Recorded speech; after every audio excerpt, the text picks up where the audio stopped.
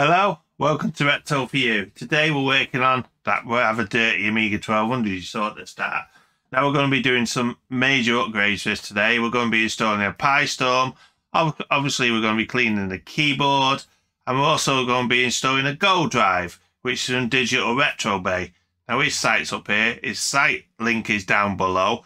Please check out Dominic. His devices are brilliant. Now I've not been paid by Dominic to install this and review this and put this in my videos. I've actually gone out and bought one of these because I was so impressed with the things. So join me after the short intro and we'll crack on with getting the Amiga sorted.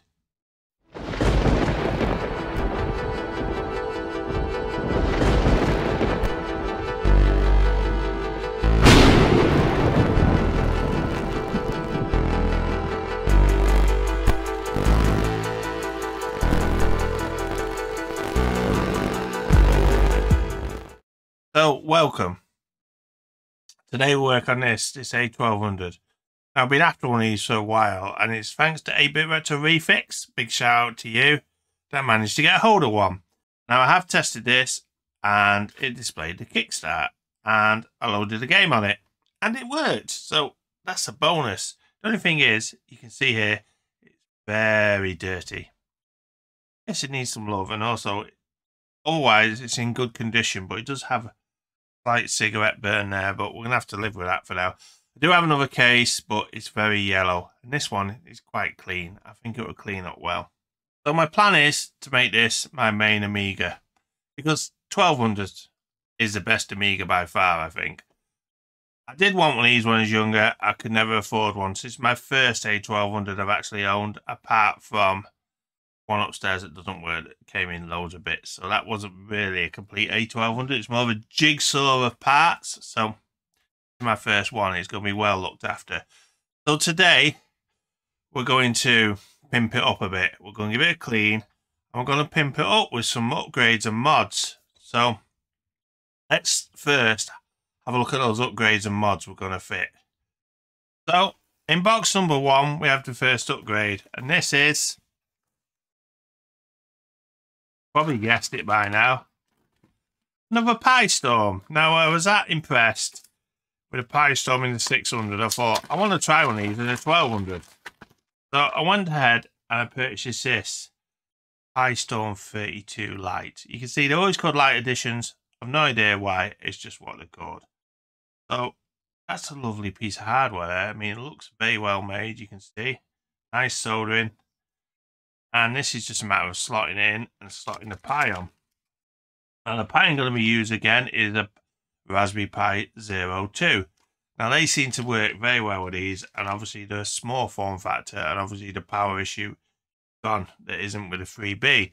So hopefully that should go in well. Now I plan to use the SD card like I did with the 600 and partition it into different hard drives for the workbench, etc.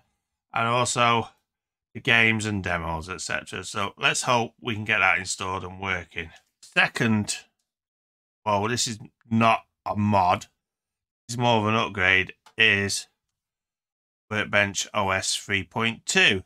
So we're going to get this installed, Amiga OS 3.2. This is a genuine copy that I actually bought and purchased. Now I suggest you do purchase this and you don't buy and burn your own ROMs, because where's the fun in that? And also, you got to provide the money to the software companies to develop this amazing OS. I mean, where would we be with Amiga without an OS 3.2? So, there's my Kickstart ROMs there, the low and the high, ready to go in the A1200. It's as simple as that. All the ADFs are on a CD. I need to load them onto a GoDrive, etc., and install them like I did last time. So the next thing I'm going to fit is a GoDrive, because I love GoDrives. Like I said before, we fitted one in the 500 Plus with all the wires, etc. And it was great fun. But unfortunately, we're not going to fit this today because I've discovered something new. So this now is going to have to be binned. So farewell. I think I might have broke something then. Oh well. So let's crack on with what's coming out next. So the third and final mod is in this box.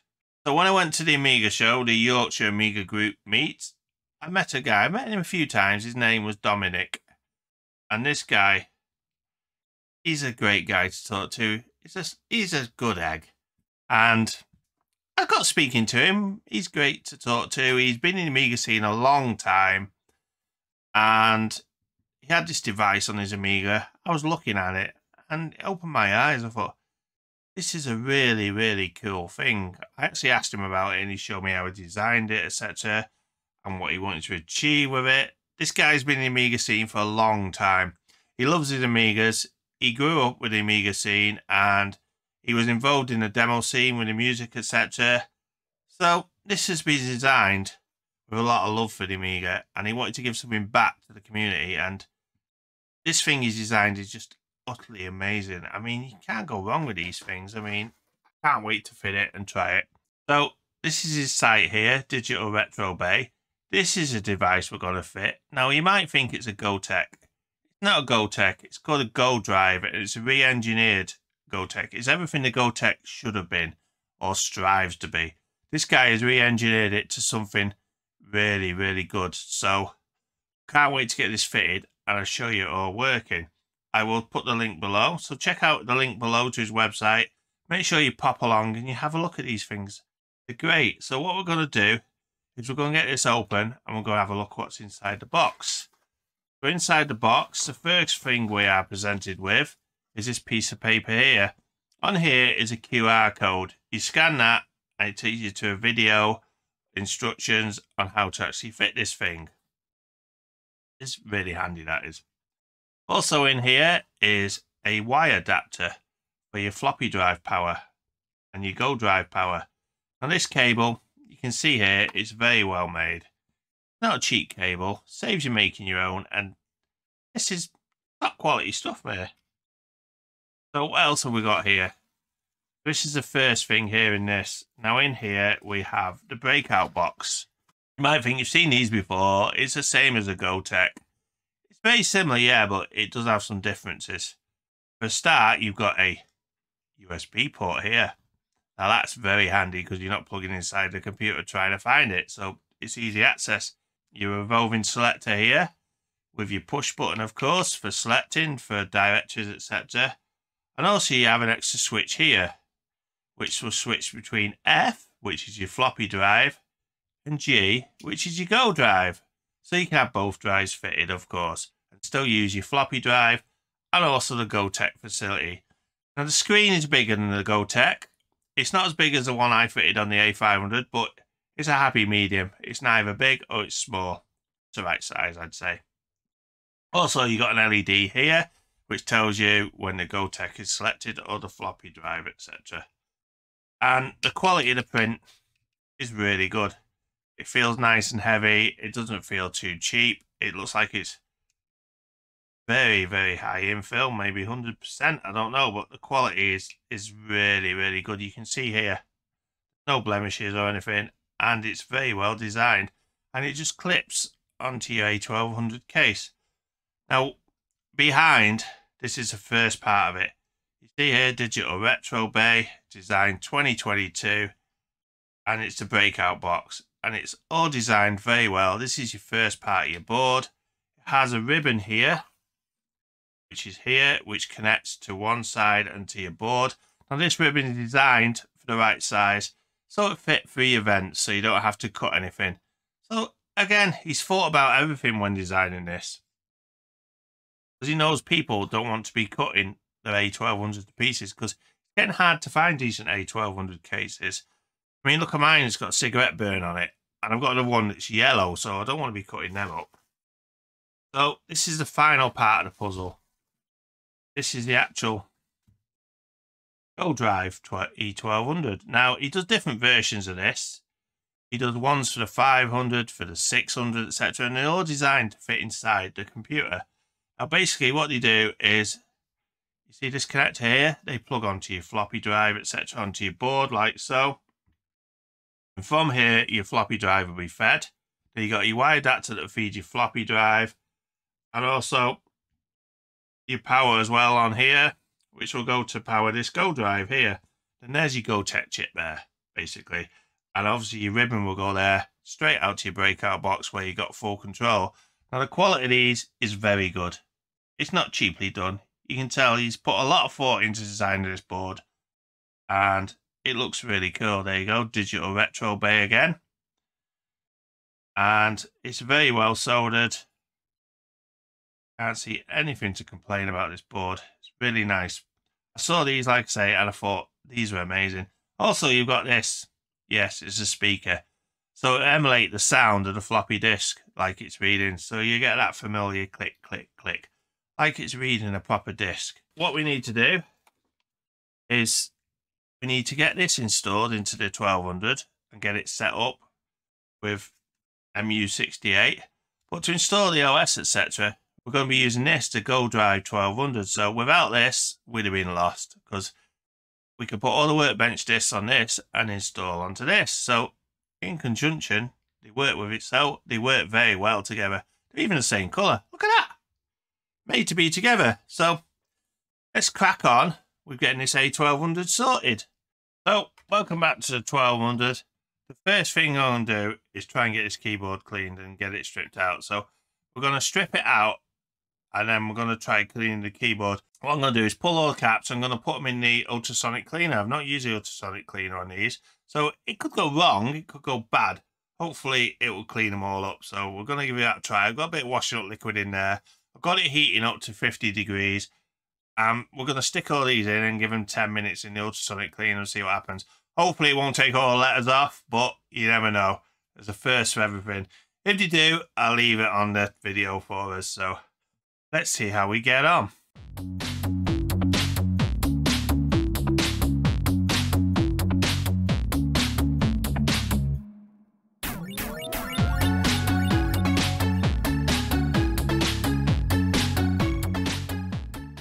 You can see here, somebody has modified power supply in here. So what we're going to do, we're just going to pull them off. Actually need them, do we? And we can put that to one side because it's not good anymore. The capacitors all look good. We need to swap these two ROMs out here. So as we did with A600, we're going to pull all these dirty keys off. So listen to some music while we crack on with that.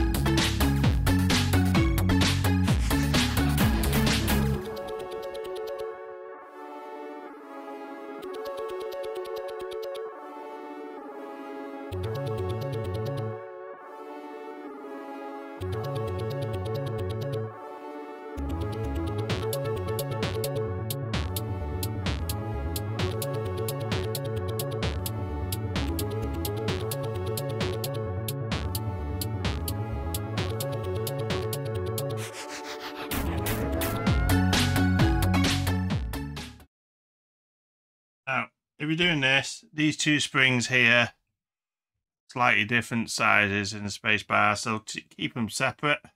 Otherwise, if you're trying to find them in this lot, you got no chance.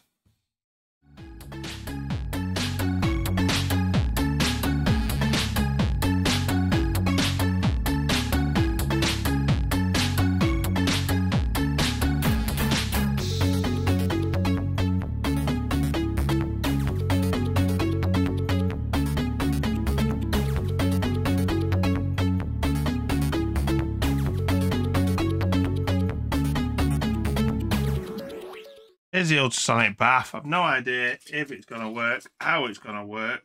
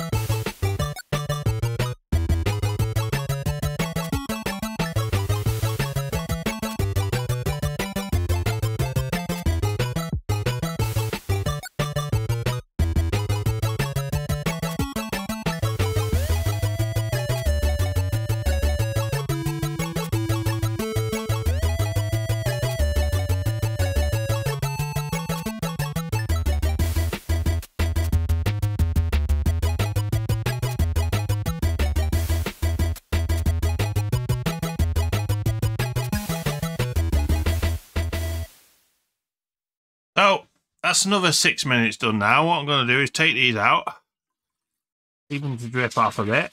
I don't want to lose anything in there. You can tell now they do look a hell of a lot cleaner. That was no effort really, was it? You just press a button. So what we're going to do is move this out of the way. Electricity and water is never a good idea. Of course, if you do it safely, it's fine. So we're just going to move this out of the way. So I've got this lovely towel and we're just going to dip them all onto here.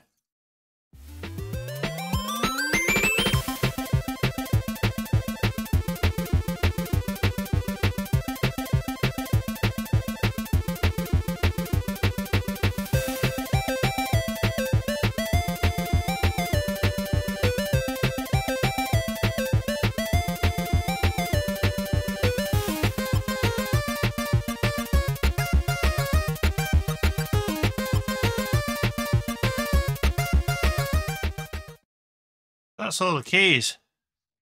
They look quite clean, to be honest. Quite happy with the results. I mean, maybe it's better to do them by hand, but they have worked, so that's all the keys ready. I'm going to leave them, like I said, to dry overnight, and I'll carry on working on this Amiga tomorrow. But for now, see you the next day. So it's a new day, so just chill, listen to some music while we get this keyboard built back up.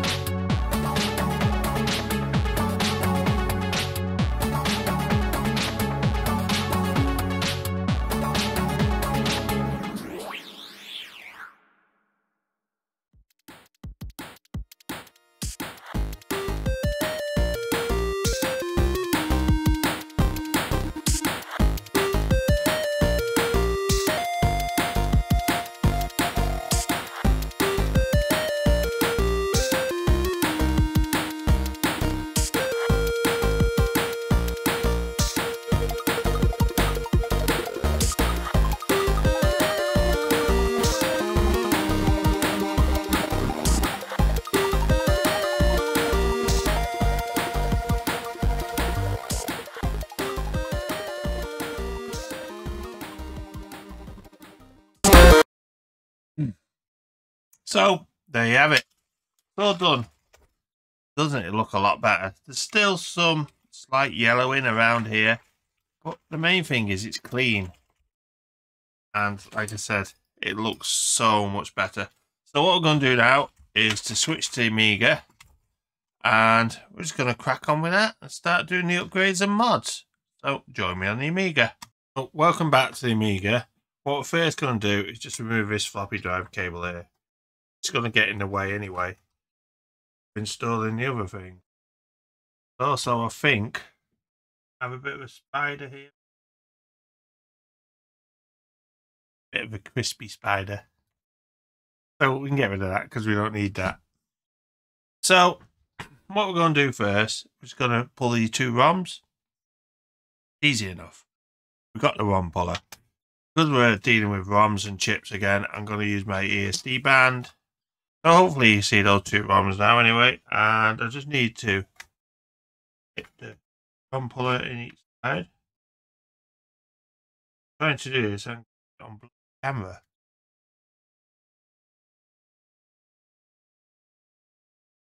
And we'll just pull it out like so.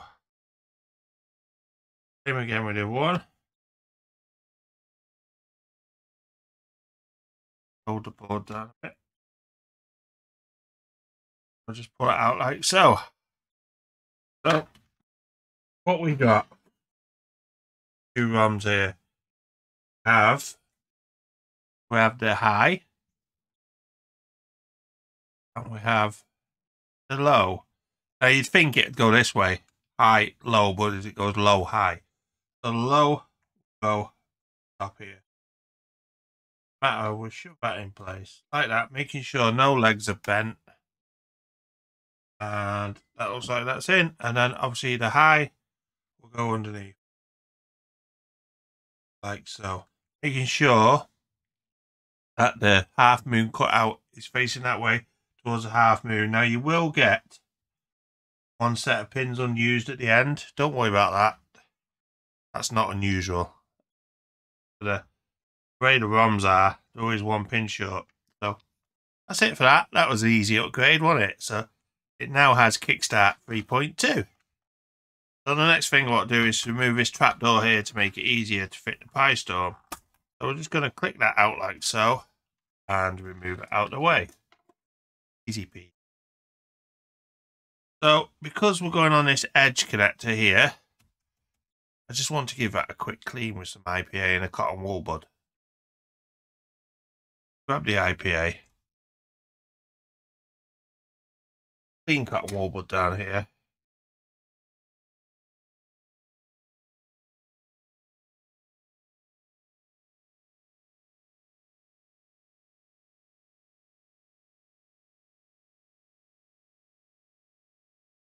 Always good to give these a clean before installing everything, because you see there the amount of muck that's coming off it, and the same on the other side. I've noticed there's a screw missing out of this board here. There should be a screw there to hold that in place. Here we've got one in a bit.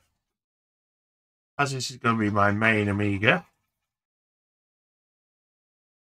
so it's as simple as that. That's it. That's just good clean. So get the pistorm, sit in here, and we'll get this installed and ready to go now. So this is a pistorm here. Now you might think that the pie fits this way on. It doesn't. Bad mistake. It goes actually from the back here through these holes, and then this is for a thermal pad which goes onto the pie to help conduct some of the heat. So what we're going to do, we're going to install this into the slot. Now it can only fit in one way because you can see that it's keyed here. So you need to go in from underneath the Amiga like so, and then you need to line it up and push it in place. Now it does take some force, this does.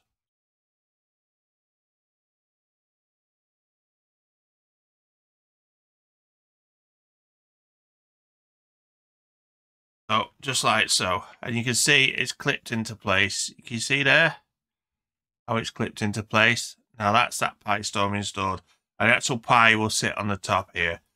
So what we're going to do next is we're going to install the pie. So let's get this pistorm installed. What you need to do first is you need a thermal pad, like I said.